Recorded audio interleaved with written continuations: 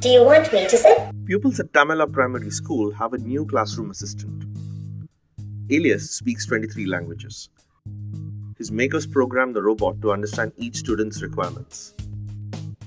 They say he can give a voice to these pupils, usually too scared to speak up in class. Kids can practice language without fear of making mistakes. Robot is easy to approach.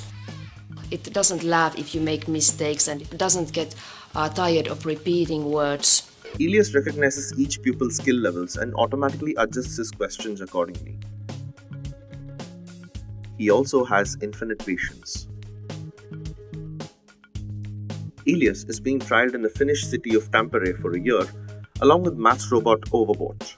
Robots and coding the robots and working with them is definitely something that is according to the new curriculum and something that we teachers need to be open-minded about.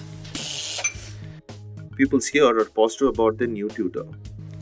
Well, it is fun, interesting and exciting. It can teach, but it helps. Well, maybe there still has to be a teacher to keep the kids behaved. If they can improve these kids' learning, Elias and Overbot could secure a more permanent role at the school next year.